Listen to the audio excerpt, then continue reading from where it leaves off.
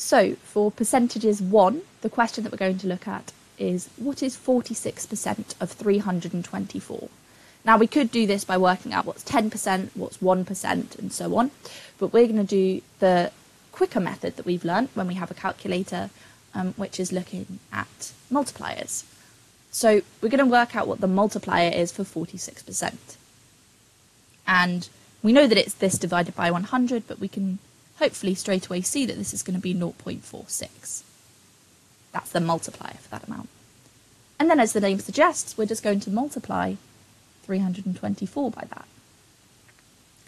And if you put this into your calculator, you'll see that you're going to get 149.04. And that's your solution, so you can work it out in just one line.